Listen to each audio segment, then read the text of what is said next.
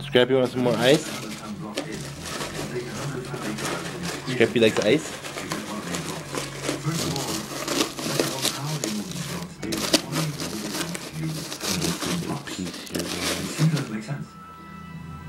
Yes, Scrappy. There's no reason for them to want to build out of granite blocks the size of a semi-truck. It's like, okay, let's do something, but let's do it as difficult as we can possibly do it. The reason why Scrappy. I'm convinced. You want a big piece of ice? Oh, you want this one, buddy? You want the ice, buddy? You don't want this.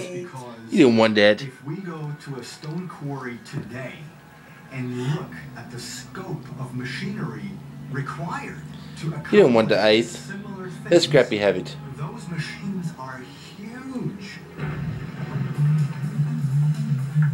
Subscribers to Ancient Alien Theory do not believe extraterrestrials built these amazing monuments, but instead provided some type of technological know-how or tools to our ancestors.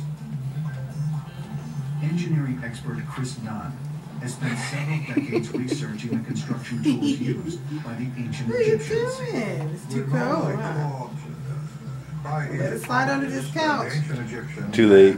Oh, he got it. Hey, look your ass. Using stone balls, copper chisels, or copper tube and sand to grind holes in diorite and granite, extremely hard rock. From what I have actually gathered over the years is information that seems to actually argue against that notion that they had simple tools. In Egypt, Dunn was able to examine ancient sites firsthand. What he found has proved to be both revolutionary and controversial. If you look at the Giza Plateau and all the stones that they actually place in the Great Pyramid and the Khafre's Pyramid and the Paris Pyramid, 2.5 million blocks of stone in the Great Pyramid alone. They had to have had some efficient means of cutting them to size and putting them into place. They had to have had somebody on site who was saying, okay, I need a block this size, and then getting a block to that size, stacked, like immediately. While searching several miles north of Giza at Abu Ruwash, Dunn stumbled upon a clue when he spotted a granite block containing a deep cut. When I first saw it, I just didn't know what to make of it. And it was only after puzzling over it for days, and sometimes waking up at 3 o'clock in the morning, scratching my head and thinking, well, how did they make this cut?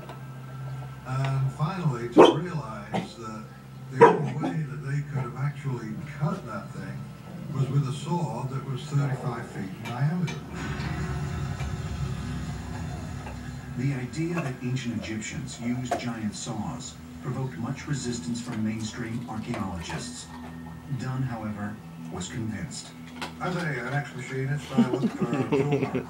I look for the Dang, Scrap, really? And I could be accused of, well, you know, look for something. You like ice, because Lindsay you're looking at it through a certain filter. Accepted, I agree. But the question is, He's so why is it cute. Oh, he ice. that is a machine mark. But there were no machines back then. Scrappy chewed the ice. So, what do? I just go looking for more machine marks, and they're all over the place.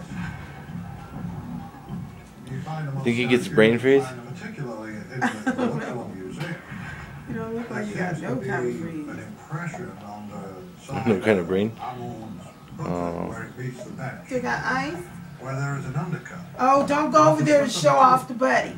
And therefore, it must have been a tool that was quite efficient. Dunn also believes that the large depressions in the ground at Giza are not Show Daddy, obeys, choose as ice. is claimed by Show mainstream Daddy ice. Scrappy, archaeologists, you don't. but were Show actually Daddy. used to hold Show the Daddy ice. 35-foot saws. Oh, They he's so speculate that cute. they were actually He's saws. so cute. Chew the ice. Show Daddy, chew the ice, Scrap. In Look at these Daddy. pits, Scrap, look at Daddy. and that they Look at were Daddy. Scrappy. blocks through the Scrappy, look soil. at What do you, Scrappy? Let me see. What are you eating there, Scrappy? Scrappy, look at Daddy. Another mystery involves how megastones were lifted up and placed into a precise position. What you find in modern construction is that to build big You full of buildings, ice? you need to build big help build these big buildings. And that is something which archaeology has never addressed. The three largest man-made stones in the world We'll put this on YouTube. Jupiter at Baalbek in Lebanon. Each weighs an estimated 1,000 tons, or 2 million pounds. A nearby quarry contains an even bigger stone, known as the Stone of the Pregnant Woman. This giant rectangular block weighs an incredible 1,200 tons.